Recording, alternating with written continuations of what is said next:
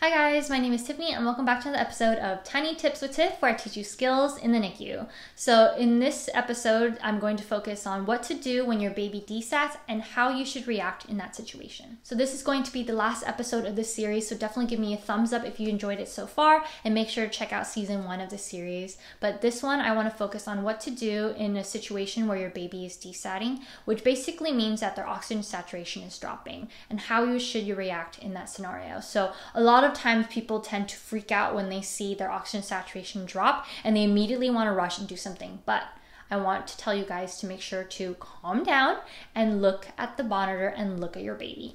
A lot of times it can be artifact. If your baby is moving around or the oxygen saturation probe isn't even on properly, it's going to read in an accurate waveform and it may not be appropriate. So make sure to look at the waveform on your monitor and make sure that it is appropriate, and look at your baby. Is your baby breathing? Is your baby having difficulty breathing? If they're having increased work of breathing, then okay, you can escalate. But if they're breathing comfortably, then just monitor them.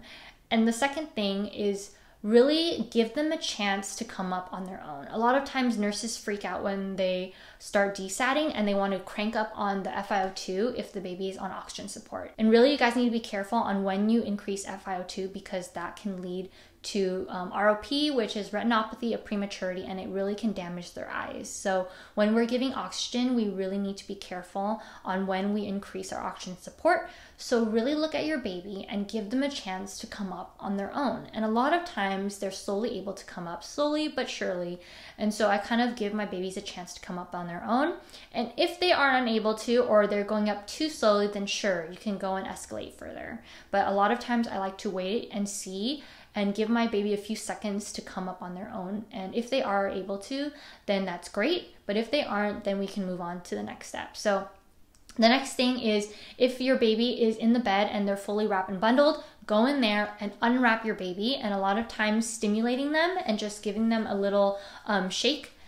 We don't want to shake our babies, but kind of just giving them a little rub on their chest, or kind of just like giving them a little pat on their arm or on their legs helps to wake them up and kind of stimulates them to start breathing. And so a lot of times that may help. So really unbundling them if they're comfortable, it really helps to wake them up sometimes, and a lot of times that helps to trigger them to breathe. So the first thing you want to do when you go into your patient's room is assess your baby. So make sure that when the baby is sleeping, that their heads and their necks isn't being fully extended forward, because a lot of times babies, when they sleep supine, they kind of fold their necks in and it kind of occludes their airway. So you want to make sure that their head is extended and that they aren't blocking off their airway. And then you want to just go and assess your baby. So the first thing you want to do is just slowly unwrap your patient, and then also check where the probe is. So a lot of times the O2 sat isn't reading properly, so you can always just take it off and put it on another extremity, and make sure to look at your monitor so that the waveform is accurate. You want an accurate waveform,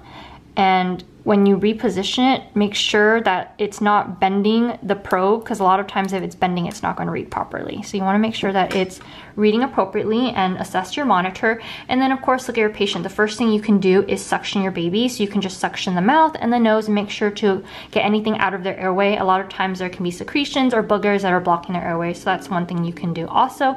And then the next thing you can do is just sit your patient up, having them sit upright, and then also giving them some stimulation on their chest as well as on their back. You can also do it on their feet as well, and kind of rub their feet and their hands too. But a lot of times we do like a little bit of a chest rub. You don't want to shake them too hard, but you kind of rub them to kind of get them to breathe, and that should help stimulate them to breathe. A lot of times babies just get super comfortable when they're sleeping and they just tend to forget, so you want to give them a little wake up and have them kind of breathe on their own. And then once your baby is hopefully able to stabilize, or if they're on oxygen, you can always increase the FiO2, but make sure to do it slowly. You don't want to increase it too quickly. So I like to go in increments of 5, 10s, and then all the way up to 100% if you need to.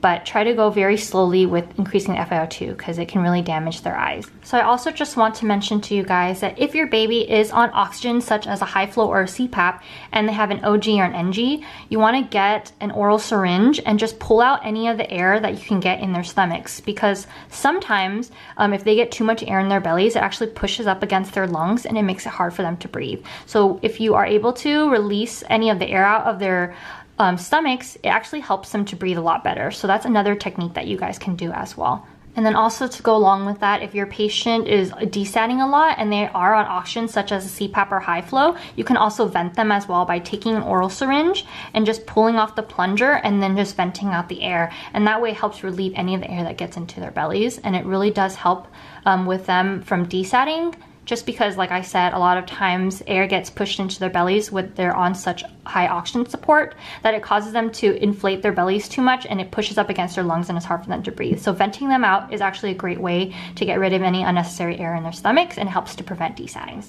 And you wanna make sure that when the baby is stabilized and you're gonna put them back to bed, you can go ahead and just swaddle them. And then positioning is also very important too.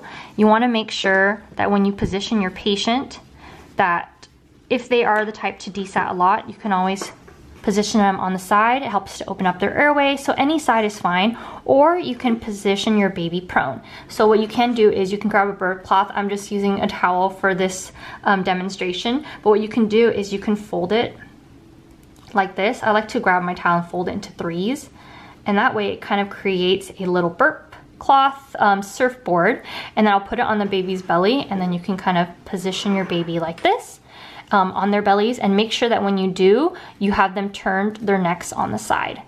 So that's how they would sleep, on their bellies if they're going to put them prone.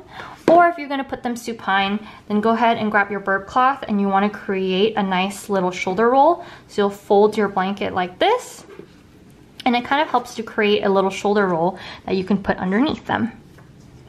So you can place it like that. And then that way it really helps to open up their airway and they don't occlude their necks like this. So you can do that if you want to position them supine. So hopefully this video is helpful to you guys, and let me know down in the comments below what other videos you would like me to do, and I'll see you guys in my next one. Bye!